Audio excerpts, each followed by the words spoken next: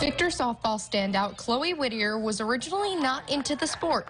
Her first love was baseball as the only girl on a boys team. I mean, I loved it. It was super competitive. And like to begin with, like being a girl, like you automatically like looked down upon kind of in a baseball setting just because they think that that's a disadvantage. So like I like loved that because I was like, oh my God, I can prove them wrong. Boy, did she. The Blue Devils captain batted .500 last season with 12 doubles and 4 home runs.